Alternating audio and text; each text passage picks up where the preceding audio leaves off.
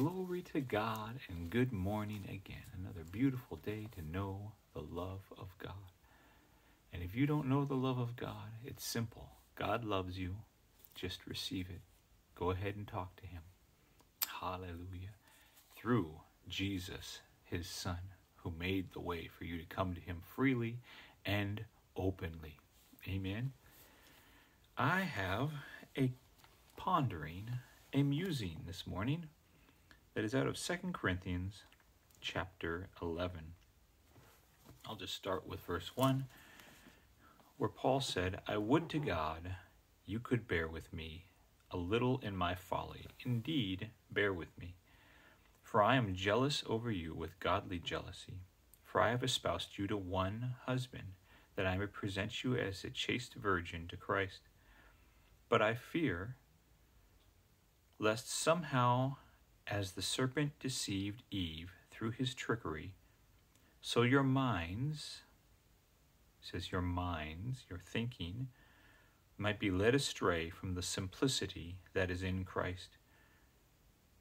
For if he who comes preaches another Jesus whom we have not preached, or if you received another spirit which you have not received, or another gospel which you have not accepted, you might submit to it readily enough." So in verse 3 he says he's concerned that somehow, just like the serpent deceived Eve, so you might be deceived from the simplicity that is in Christ. Now that word simplicity, when I looked it up, it's basically meant singleness or sincerity or simplicity.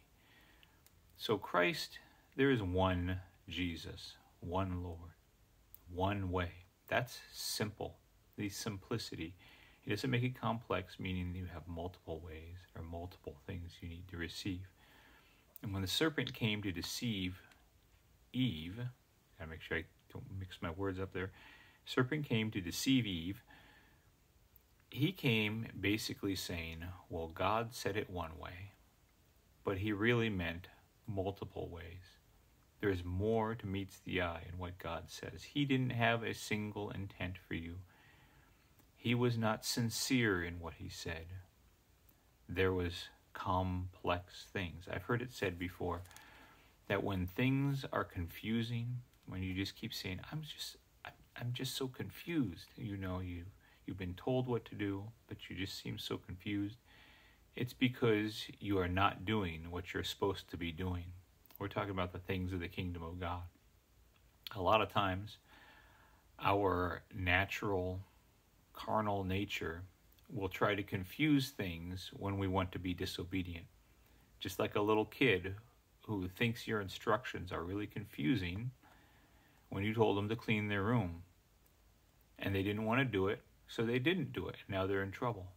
Suddenly things get confusing. Well, God is not in confusion.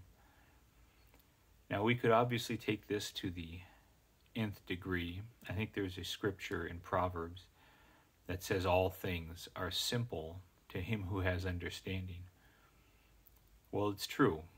You could always say that things are really easy and really simple when you understand them, when in reality to others they're very complex. But the truth is, the things of God are simple. God is simple, and he comes to you very straightforward. There is great depth to him, but he doesn't try to make things complex. When he says do this, just go ahead and do it. When he says this is bad, then it's bad.